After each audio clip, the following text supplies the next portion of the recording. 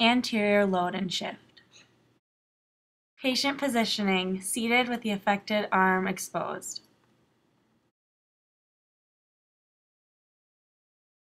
Examiner positioning, standing lateral to involved side. Scapula is secured with inside forearm, ring finger palpates coracoid process, and the index and middle fingers palpate the anterior humeral head. Opposite hand grasps the proximal humeral head.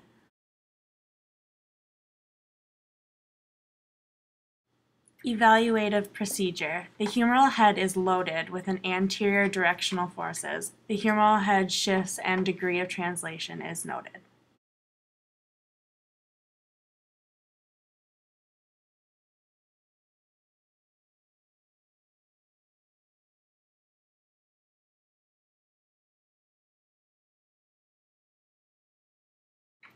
Positive test: pain, apprehension, painful click, or excessive translation which creates a functional instability.